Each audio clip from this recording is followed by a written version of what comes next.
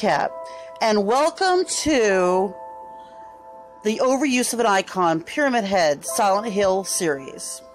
Now, if you've ever played Silent Hill 2, you should know who Pyramid Head is, or Red Pyramid Head. He was the one that was always after James, ready to kill him, or it seemed, at any second. But the Silent Hill series started to go downhill when the movies come out because Pyramid Head suddenly started appearing in the movies.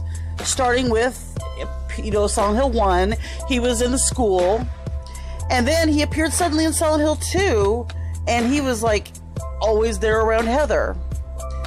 And honestly, that's not what the use was intended for Pyramid Head. He was supposed to be for James. James, spoiler alerts, killed his wife. And he had seen the painting when he was in Silent Hill, so he used that memory, and you'll see the painting in a minute.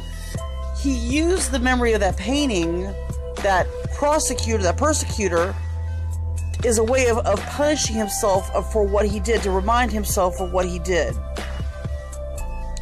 So the purpose of Pyramid Head, basically, he was James's tormentor. And it'll show you the painting right now. This is the painting that James had seen. And you can see clearly the Pyramid Head right there. Well, he used that basically as... he was basically, trying to remind himself of what he did, the horrible thing that he did, and the reason why he was, there in Silent Hill. He had murdered his wife. So, the use of Pyramid Head in the movies was really a misuse.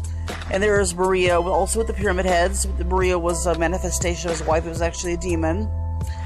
And it goes on, here's another photo of James being persecuted by the Red Pyramid Head and his guilt and shame as he hangs his head down. The creator of Pyramid Head actually tweeted not long ago talking about how he loves him, but he also had planned on killing him in 2013. He had discussed that also. He had talked about in Reddit that he didn't mind the use of Pyramid Head outside of it, but it has to serve a purpose in the story, and he didn't feel like his purpose was being served. So anyway, I hope you enjoyed this. If you did, hit that thumbs up. Don't forget to subscribe and comment down below if you have any statements. But anyway, I guess I'll see all y'all in the next video. Alright, Kimmy out. Bye, y'all.